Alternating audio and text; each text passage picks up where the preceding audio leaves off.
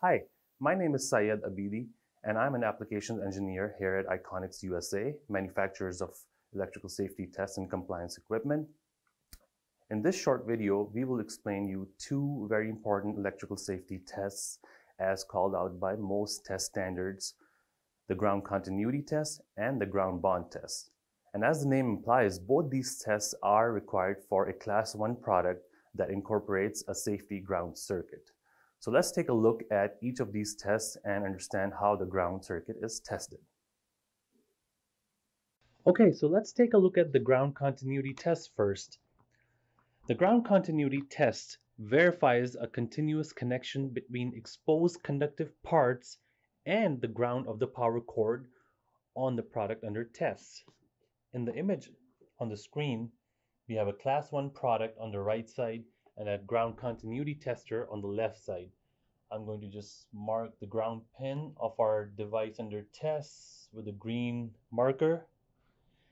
And when a continuity test is performed, a low current DC signal is applied from the chassis of the product to the ground pin, or vice versa. So we're going to show our DC signal with a red line going through the ground pin all the way into the line cord, all the way through the ground circuit. It's going to experience some resistance, but we're not too concerned about that for the ground continuity test, because what basically we're trying to measure is continuity between the ground pin of the line cord and the chassis, which is going to verify that the ground circuit is continuous. And that's what the ground continuity test is all about, just to verify that a continuous ground connection exists on our products.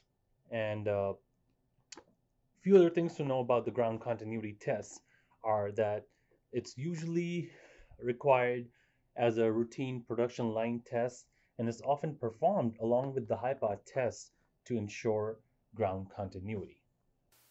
Okay, so now let's take a look at how simple it is to actually perform a ground continuity test on a Class 1 device that has a ground circuit.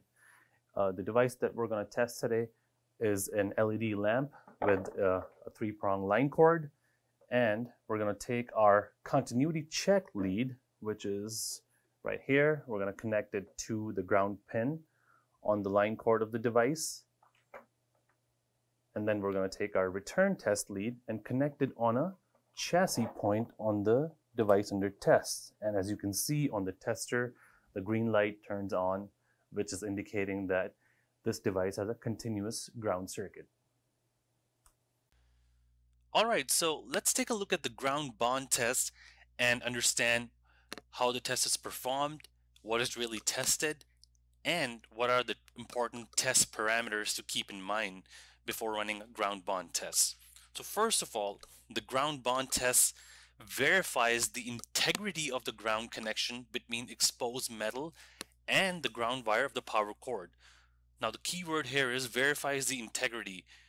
Remember that earlier we learned what the ground continuity test does, that it only verifies that a continuous ground connection exists. Now looking at the ground bond test, it verifies the integrity, which is what makes the ground bond test the more stringent of the two. So looking at the circuit for the ground bond test, on the screen the left side is labeled as GB for ground bond, the right side is the device under test. So when the ground bond test is performed, high current in the range of anywhere between 5, 10, 15, 20, all the way up to 60 or even more is injected into the ground pin of the device's power cord at a low voltage anywhere between 4 to 24 volts. And again, all these numbers are always called out by the standard that you're working with. So high current is injected into the ground pin of the product's power cord, which flows through the chassis. So I'm going to draw that path of the current using a red pen. Current flows through the ground circuit, makes its way all the way back to the chassis of the product, which is where it's measured via the return connection of the ground bond tester. Now when this current flows through the chassis of the product, a voltage drop occurs, a very small voltage drop. And that voltage drop is then used to calculate the impedance of the safety ground circuit, which shall not exceed 100 milliohms or 200 milliohms or whatever number is allowed by the test standard that you're working with. So the resistance can be then measured using the small voltage drop, which is usually in the millivolts range, divided by, for example, let's pick 10 amps for our current. This will result into a very small resistance value. That's how the ground bond tester measures and calculates the resistance of the safety ground circuit and displays a milliohm number. Now, obviously, the ground bond test is used to make sure that the safety ground circuit of a device should provide a low impedance path for any fault currents that may flow on the chassis of the product. Also, it's good to remember that the ground bond test is allowed using either an AC current or a DC current, but AC is more commonly required by most test standards. And another important thing to remember about the ground bond test is that some ground bond testers utilize a 4-wire measurement technique, which is basically separating the voltage and the current conductors to get a more accurate reading. So anytime you hear the term 4-wire or Kelvin connection, it's just a measurement technique that allows to measure a more accurate value of the product's ground circuit. Next, we will take a look at the ground bond test being performed on an actual device in our lab. Okay, so now that we've learned a little bit about what the ground bond test is all about and what is really being tested, we're now ready to actually perform a ground bond test on our product. Again, we have the same LED lamp that we're going to test. The line cord of that lamp is plugged into the adapter box, which is connected to our ground bond tester. And then we have the return connection on a chassis point of this lamp.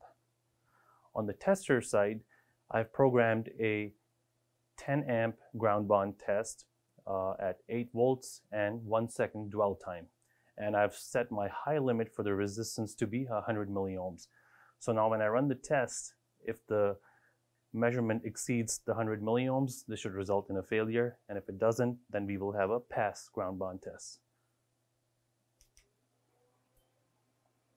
So as you can see in the screen, the resistance measured was about 78 milliohms, and that indicates a pass. So now let's take a look at why the ground bond test is the more stringent of the two test types compared to the ground continuity test.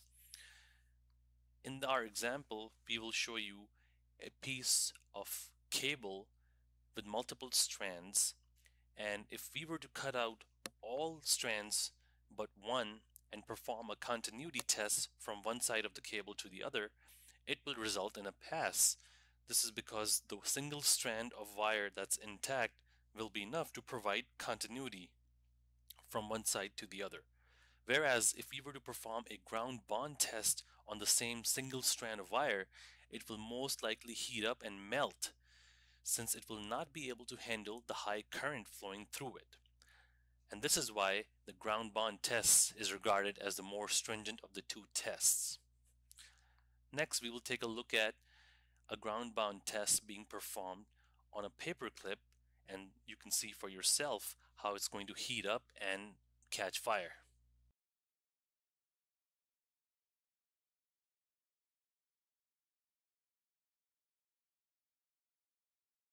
Okay, so hopefully now you understand what the ground continuity and the ground bond tests are all about. If you still have any questions on this video, please feel free to reach out to us.